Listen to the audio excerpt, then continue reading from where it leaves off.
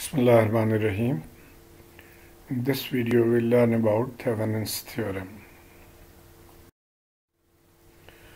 Briefly we'll recap whatever we have learned in circuit 1 about Thevenin's and Norton's theorem. Now, Thevenin's theorem is that any circuit can be reduced to a simple voltage source, equivalent voltage source at this terminal, and an equivalent impedance in case of a AC. It was a resistance in case of a DC circuit. So Thevenin is a voltage source and an impedance in series makes the Thevenin equivalent circuit. Similarly, the Norton circuit is, instead of a voltage source, we have a current source at the terminal AB when shorted, and the same equivalent impedance that we got. So Z Thevenin is equal to Z Norton. And the relation between the two could be that V Thevenin is Zn into In. So In multiplied by Zn will give V Thevenin, and Z Thevenin is same as Zn. Let's solve example. Now in this circuit we have to find the Thevenin equivalent at the terminal AB. So this is the terminal AB. So we have to find the equivalent voltage at this point, which would be called V Thevenin, and also we have to find the equivalent impedance across this terminal by shorting the voltage source. So that will be Z Thevenin. So let's start. Now to find V Thevenin, if we move this branch down, so it will be as shown here. Now you can see from this diagram that this 10 ohm resistance is aloof. There is no power supply, there is no current passing through this from this circuit. That means the voltage drop across this is 0. So VAB is actually whatever is the voltage drop across this capacitor. So let's find out the voltage drop across the capacitor. So by voltage division rule, we can find the voltage across the capacitor, which will be our VAB or V Thevenin. So V Thevenin or VAB is equal to the total voltage 3020 divided by the total impedance of the circuit, so 6 plus J2 plus minus J4, so this is the total impedance, multiplied by the impedance across which we are trying to measure the voltage, so multiplied by minus J4. And by solving, we can find the answer to be 18.97 angle minus 51.57. Now you may pause this video and see the actual calculations. We had told earlier that for any division to take place, the terms must be in polar form. So J4 is in polar form, this one is in polar form, and this, when simplified, is 6 minus J2, so this also has to be converted in polar form. Only then we can carry out the division and the addition of the angles. Now this is for normal calculators, but if you have a scientific calculator, you can do the calculation directly also. So this is how we got a V Thevenin, Z Thevenin. So to find Z Thevenin, we have to remove the source, shorten it. So when we shorten the source, this becomes the circuit. Now you can see that this branch is in parallel with J4. So the circuit will become like this. And now we can solve these two in parallel, and by adding with 10 ohm, we can find the total impedance Z Thevenin. So it is 10, this 10 plus these in parallel, so minus J4 parallel 6 plus J2. And again, some of the steps have been omitted here, but if you use your calculator, finally you will get the answer to be 12.4 minus J3.2 ohms. So this is Z Thevenin. So now we have V Thevenin and Z Thevenin both, so we can draw the equivalent Thevenin circuit. So this is V Thevenin, we calculated earlier, and Z Thevenin we calculated here. So this is the equivalent circuit. Now in this example there was no load given across this, but if there was a load given, we should have removed the load, and after calculating the Thevenin circuit, then we could connect the load again and find out current or voltage or whatever is required.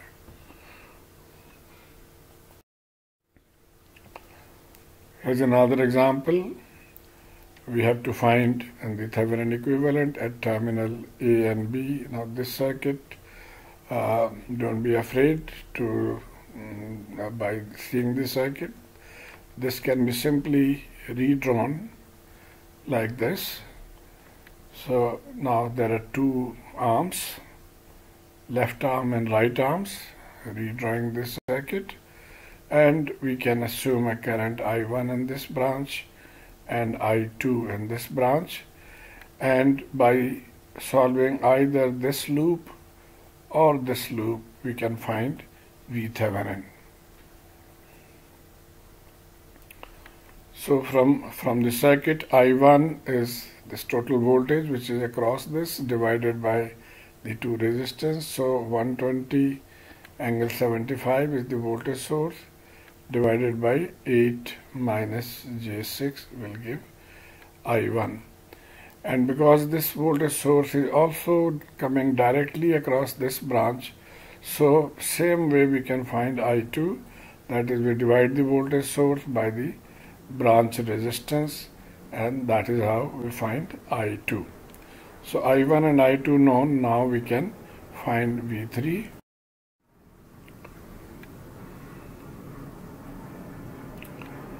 So we are taking this loop BCD, BCD, EAB. So this is the loop that we are considering for V Thevenin, but you can also use this loop, you will get the same answer.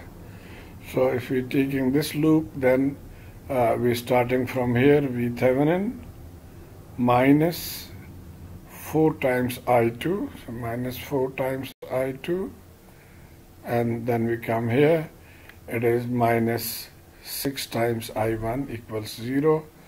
So V Thevenin equals 4 I2 plus J6 I1. And now putting the values of I1 and I2 in this, we can find the answer. So let's put the values. And again, you have to do calculations. Same way that I mentioned, you have to convert these into polar and then solve, and then finally you will get the answer as shown here.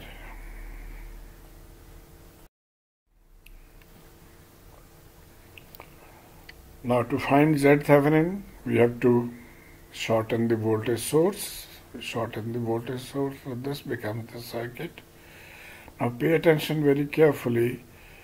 This branch is actually connecting D and F. That means it is shorting D and F. So we can redraw this circuit like this. We take these two arms out and we shorten D and F. So we shorten D and F.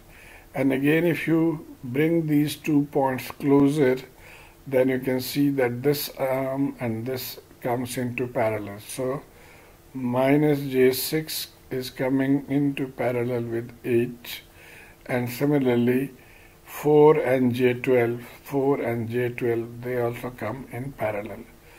So by solving these two in parallel and these two in parallel and then adding the two, we can find Z Thevenin, and that is what we have done. In the first case, we find Z1. Z1 is the parallel of these two, and then we find Z2, which is parallel of 4 and J12, and then finally adding the two we find Z Thevenin. So this is the equivalent circuit we have for V Thevenin and Z Thevenin.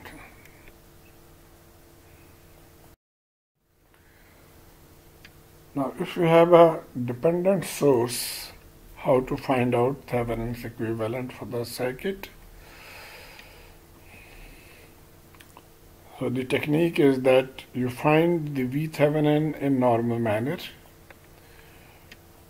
but to find Z Thevenin, we deactivate all independent sources and we connect a test voltage or a test current source to find out the value of Z Thevenin. So let's see with the help of an example. This is the circuit. We have an dependent source here, and this is independent source. We need to find Thevenin equivalent. That means we need to find voltage here, and also we need to find the impedance here. And because this has a dependent source, the technique we just discussed of finding Z Thevenin is that either we connect a voltage source here or we connect a current source and then find the resistance. So let's see.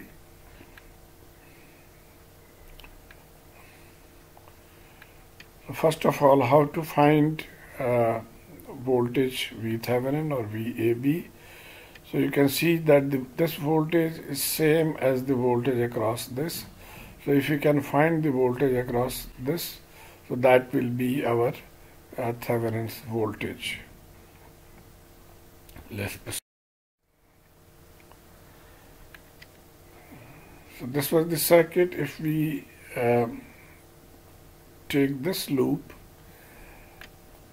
and then we can find V Thevenin, because this V Thevenin is same as the voltage across this point. So let's write the KCL equation at this point. Point A, current entering 15, current leaving 0.5 I naught, current leaving I naught. So we can write 15 entering is equal to I naught plus 0.5 I naught. But I naught, from here you can find, okay, I can calculate I naught to be 10 amperes. Now we apply KVL in this loop.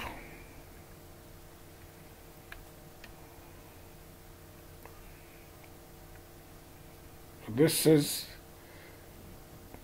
if you start from this point, because of this current, it is positive here and negative here. So negative I naught 2 minus J4 plus 0.5 I 4 plus J3 and plus V Thevenin equals 0. And putting the value of I naught in this equation to be 10, and by solving we find V Thevenin to be negative J55, which could also be written as 55 angle minus 90 volt. So we found V Thevenin. Now let's so to find Z Thevenin, now we remove the independent source. This is a current source. We take it out. So this is the circuit that we have.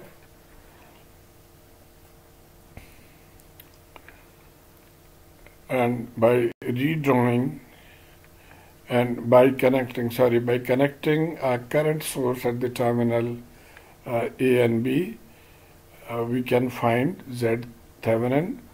We have connected a current source of 3 amperes Why 3 amperes? Because this current IS is actually dividing into these two paths in the ratio of 1:2. So half is coming here and 1 is going in the other branch. So ratio 1:2. So if you take 3 amperes, it will be easier to calculate. So 1 ampere will go in this branch and 2 ampere will go in the other branch. So let's write the KCL equation.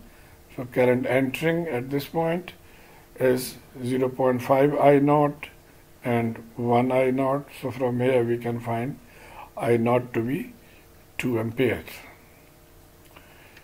Now, since we know this current, if you can find out the voltage Vs, then Z will be Vs divided by In.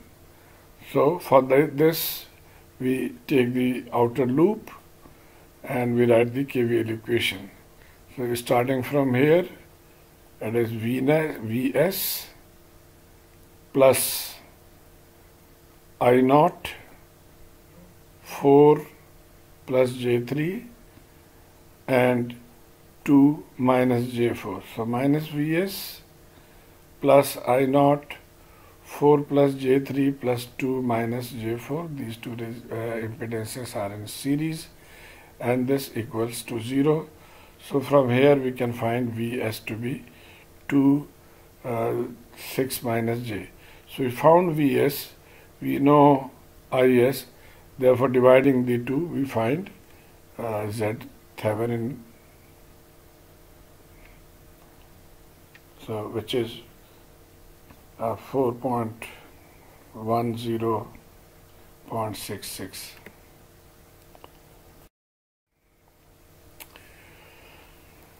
Another example. Now in this case also we have an independent current source and we have to find the Thevenin equivalent here. So we follow the same technique. We find the voltage across this point and then by eliminating the independent current source we find Z Thevenin, and we have to connect either a current source or a voltage source here.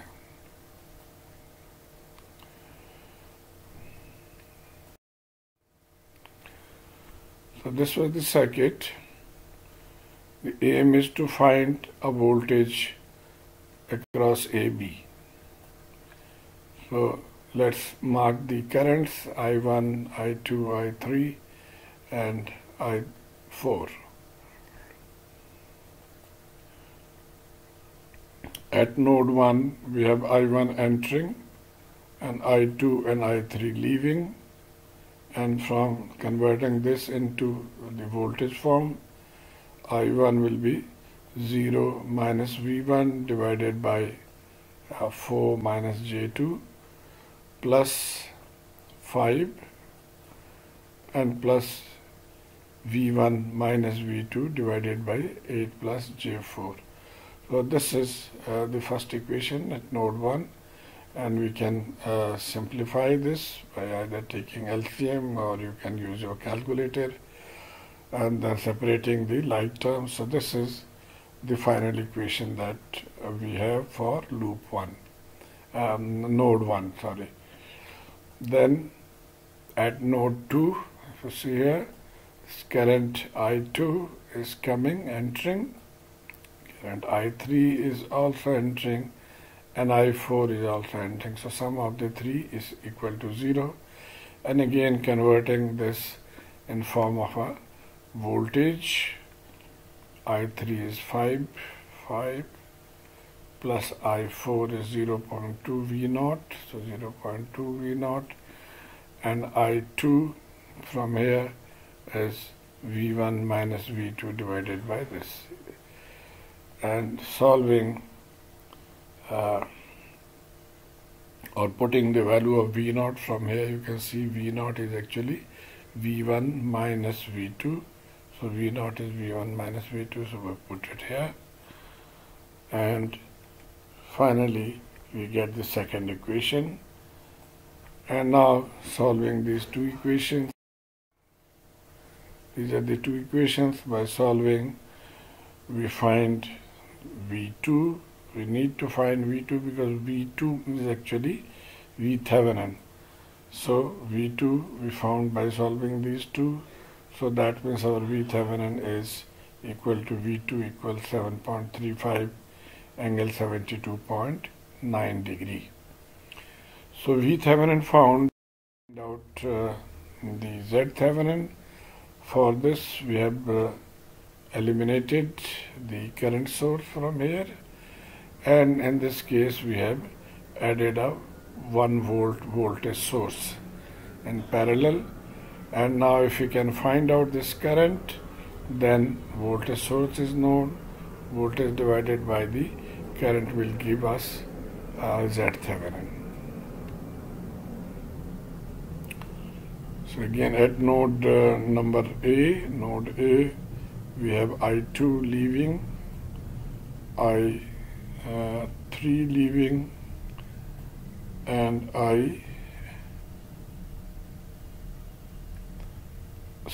at node A, this is node A. So I2 entering, and I0 and IS entering, and I4 entering. So all three entering equals 0. And then putting the values, I2 is actually from here to here.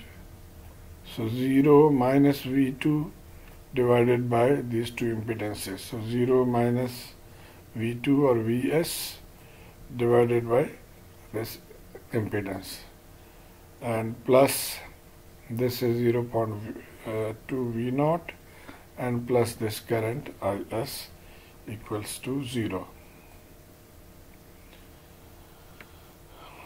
Simplifying, we get this equation.